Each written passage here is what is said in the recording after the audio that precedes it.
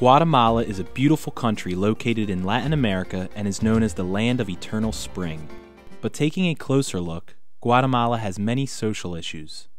Still recovering from a 36-year civil war, 75% of the population is living below the poverty line, and 58% of those people are living below the extreme poverty line, according to the World Bank.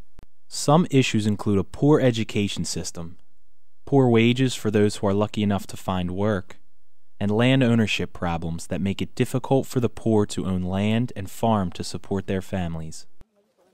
Guatemala has a perfect climate for growing coffee, but fluctuating prices force farmers to find other ways to make money to provide for the whole year. These factors have forced many Guatemalans to leave home and move to the United States illegally, just to survive.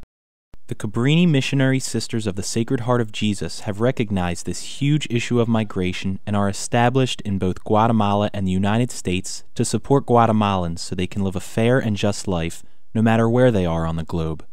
Today, Cabrini Missionary Sisters are located in both Barcenas and Guatemala City in Guatemala, where they have started clinics for little or no cost, with doctors, dentists, gynecologists, and even natural medicine, which helps families within the area afford health care.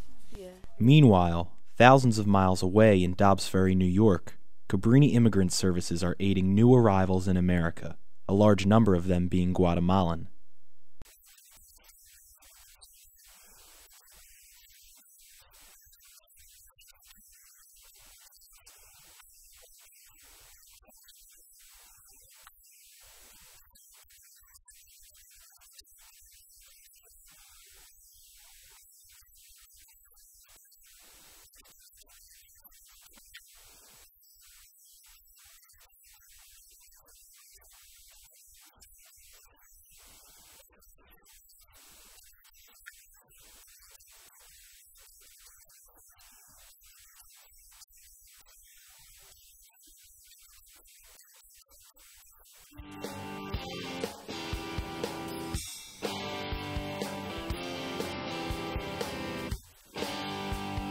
These Cabrini programs are very different, but together they help both ends of the migration issue in Guatemala.